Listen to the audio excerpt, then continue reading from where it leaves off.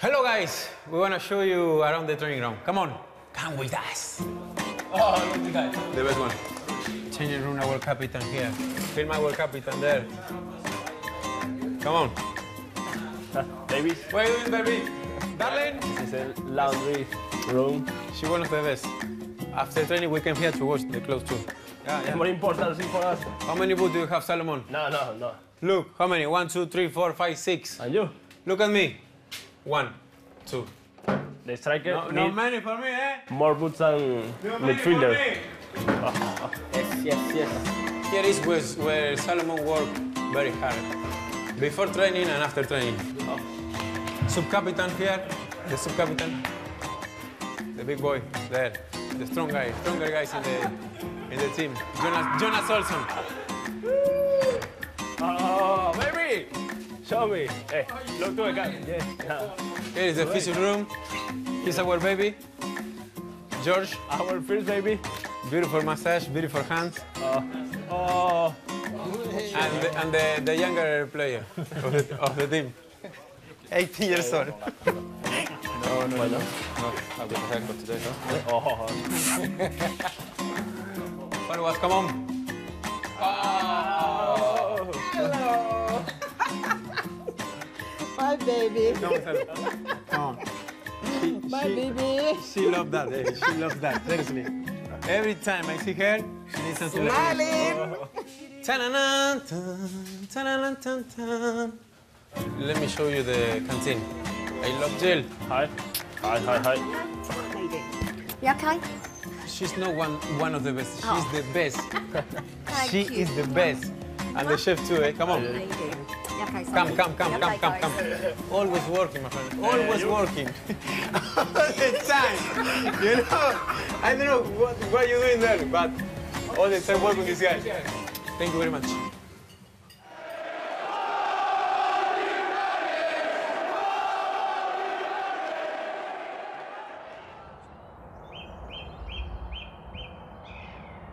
After a disappointing defeat to Crystal Palace just days earlier, Tony Pulis has cancelled Monday's training session.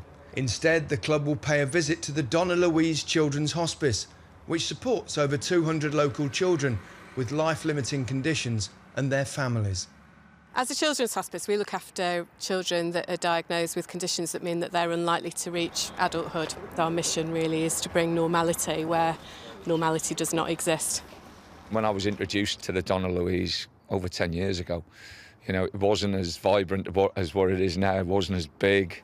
You know, the improvements that have been made here are just unbelievable, just remarkable, and it's great testament to the people here.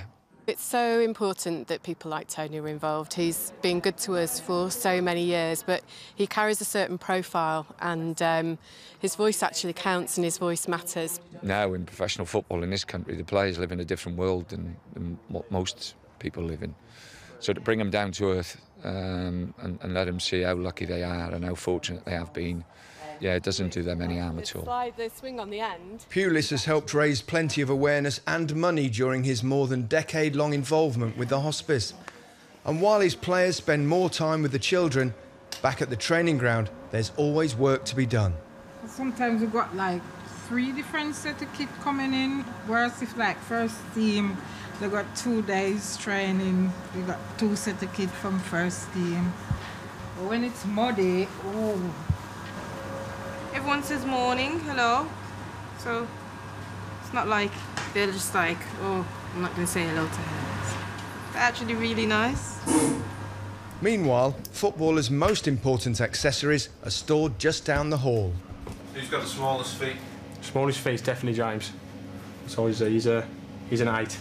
But James is actually quite funny with his boots because he has one of his boots is a size 8, and his other boot is a 7.5 because it fits him a lot better.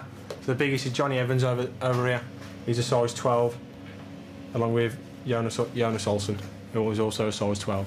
You can probably tell just by looking at the size of them. Absolutely huge. While Albion are one of the most British-oriented clubs in the Premier League, there remains an international flair to the Baggies. Just a small sample size of the club's diversity is Argentine Claudio Jacob and Venezuelan Salomon Rondon. When I came here, I didn't know the color, the number, anything. And when you meet with some people like South America, you feel like home, you know, something familiar.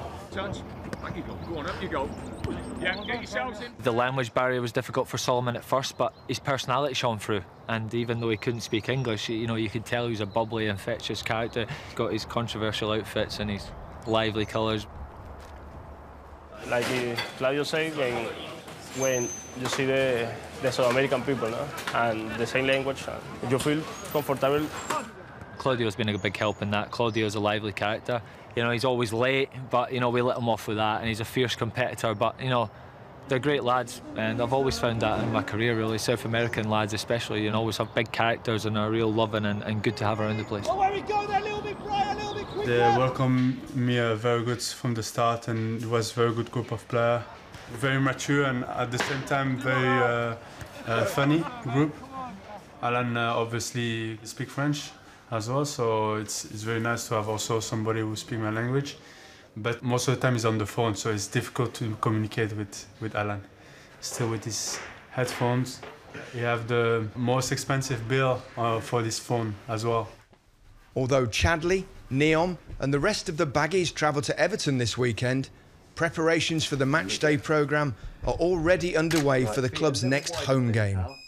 The last cover to shoot is Genesis for the Arsenal game, and we're using just the 3 central figures.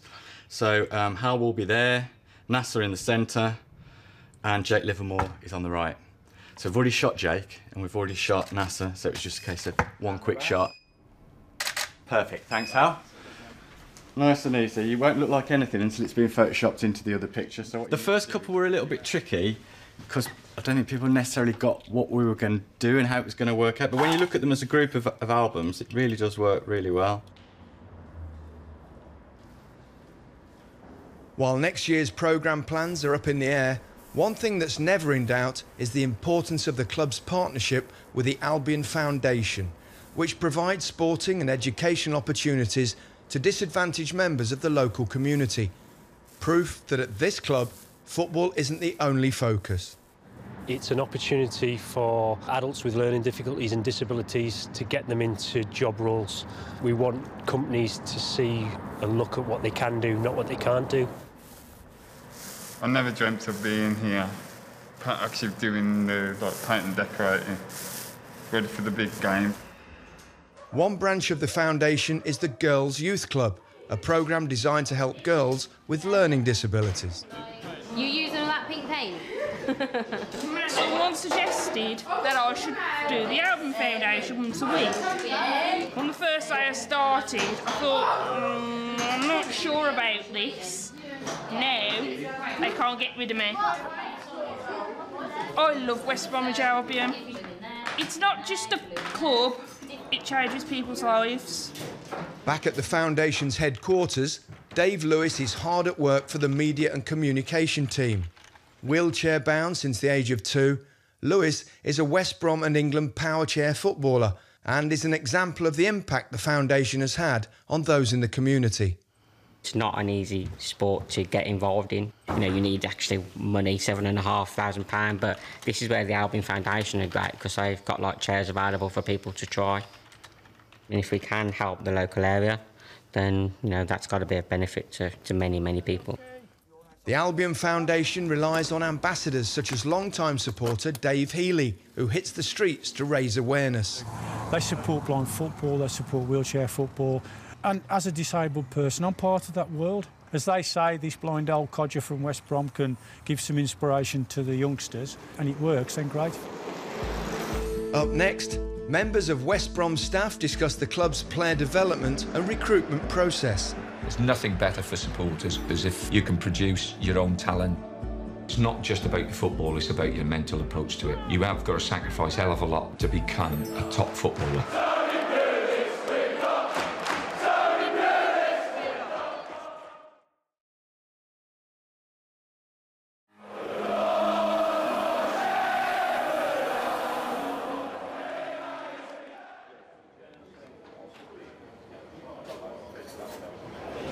Are you alright, Darren? Yeah, good. How are you? I'm good, thank you. My job is really to look after all the players, I look after all the staff, I look after everybody in this restaurant.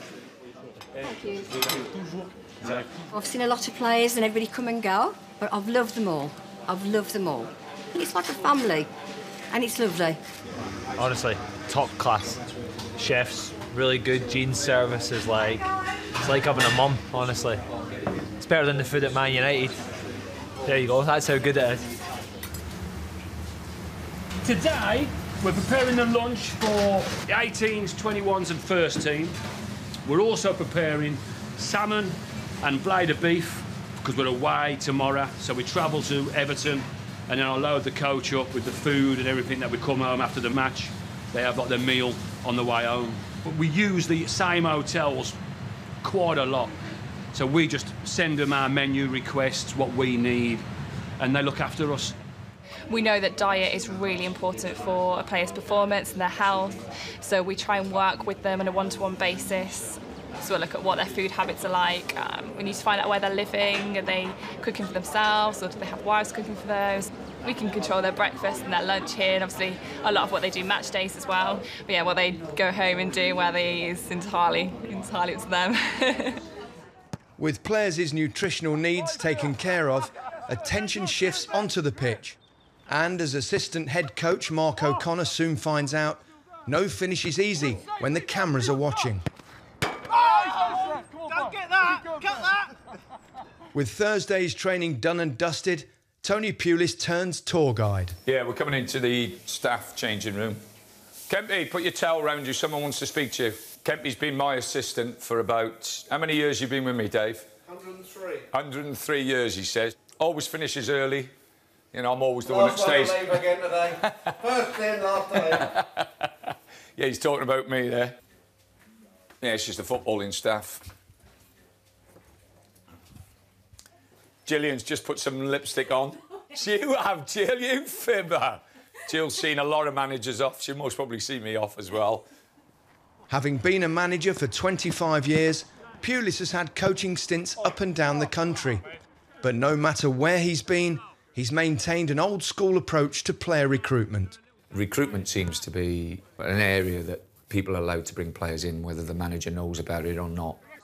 I've worked through my career and I've spent a lot of time picking and selecting my own players. And if those players fail, it's because of me.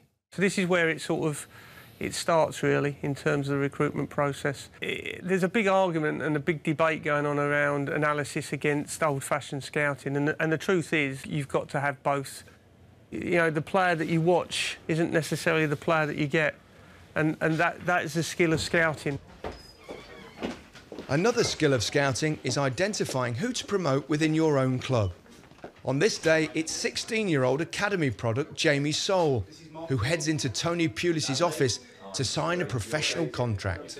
Jamie's agreed to sign his professional contract. It's not something we do all the time. We see you as one of those elite players coming through. You've got an excellent opportunity now. The fact that you're in this man's office means that you're on his radar already. The big thing for me is, you know, with academy football and young players, this is just the first step. You know, the most important thing to realise and understand is that there's such a long way to go. And it's not just about your football, it's about your attitude and your mental approach to it. You have got to sacrifice a hell of a lot to become, you know, a top footballer. And, you know, I'm just hoping and praying that you'll grab that opportunity and that chance, and in a year's time, maybe 2 years' time, be training with us and working with us. Yeah, good lad. Welcome to the club. Well, you're already at the club, but welcome again. Well done, well deserved. While Soul is still some way from making it to Albion's first team, one player who has already progressed up the club's ranks is 18-year-old Sam Field. There's nothing better for supporters as if you can produce your own talent. Sam Fields is an absolute outstanding young player, but an outstanding person as well. He's been at the club since he was 7 years of age. Technically, he's as good and as gifted as any footballer I've seen and worked with at that age. Not many managers do play youngsters in the Prem now. It's very difficult to get in, so yeah, I can only thank him for chucking us in. Sam's probably the one who's had the most game time this season.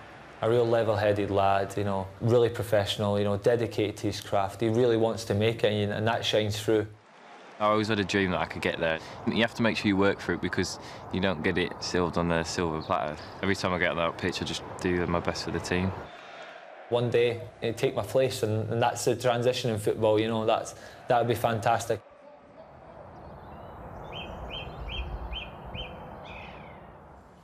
With just over 24 hours until kick-off at Everton, Albion's first teamers take care of final preparations, including an always important film session.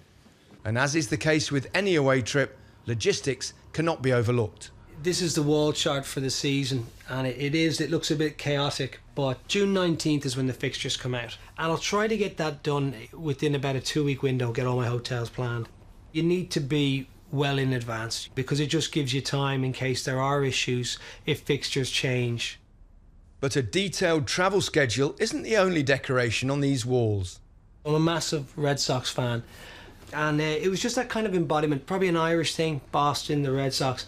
We're in an environment that's surrounded by football. So when you come in here, it's a bit of a conversational piece, it's something different. It's great, like Salomon, Venezuela, big baseball coach, so he comes in, you know, he'll often pick up the bat and give it a swing, make sure you're standing on the other side of the room. As match day nears, the club are all set to make the trip up to Merseyside. But it seems as though one key ingredient of the drive up is missing. Here we are again, another road trip, another week. Where's our driver?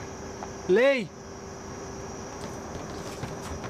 Empty. It's always a good start. So it's 1/18, and I can bet you, and if you're filming this, I bet you about 20 quid, Claudio Jakob, Salomon and Jonas will be the last 3 on the bus. Cool.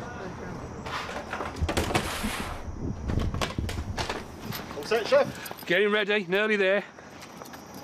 What is all of this? PlayStation, computer, and some clothes. And my toilet bag. See you tomorrow. See you later, lads. With all accounted for inside the bus, the club settle in for the 2-hour trip, knowing that a key showdown with Everton awaits them on the other side. Ask for tea, get coffee, how cleverly. After the break, Albion supporters make their way to Goodison Park for West Brom's meeting with Everton. There's usually singing and joviality.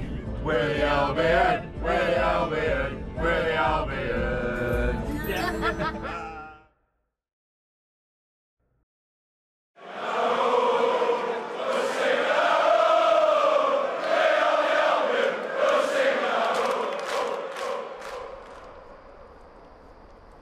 With grey skies covering Merseyside, Albion arrive at their hotel, and immediately preparations for the evening ahead are underway.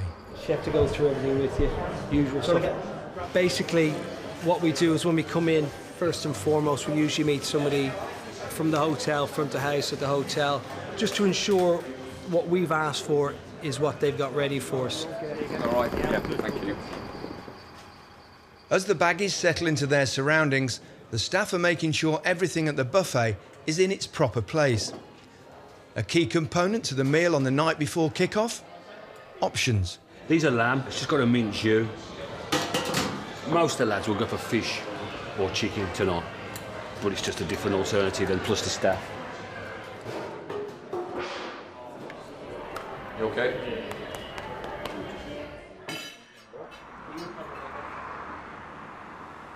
With kick-off just hours away, Albion supporters back in the West Midlands are preparing for their trip up to Merseyside. It's good to have this same group of us travel away from home every week. Had a good season so far, of course, which makes it even more enjoyable. You get to know everybody, more or less. The same people, same faces. My dad took me up when I was 7. I've been going up for 46 years now. Here you go. Cleverly, cleverly, how cleverly. Ask for tea, get coffee, how cleverly. There's usually singing and joviality. Gareth McCauley is better than JT. Get there, hopefully get 3 points and then have a nice journey back. We're the Albion, we're the Albion, we're the Albion.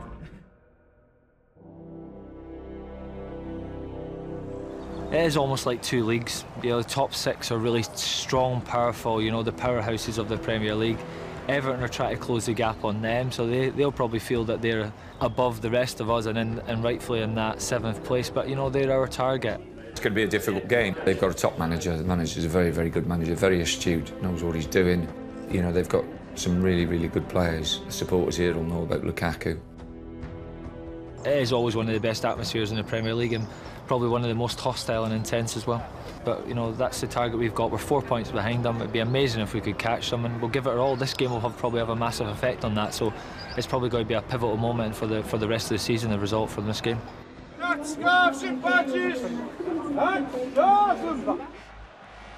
You can go right through their team. They have some outstanding individuals. You know, Ronald's got them playing as a team, and their results have reflected that. Lukaku plays it forward, might fall down for Barkley, and into the box. Barkley shoots, good save from Foster, and it's picked up by Kevin Morales, who drives it in, and Everton take the lead after 38 minutes here at Goodison Park.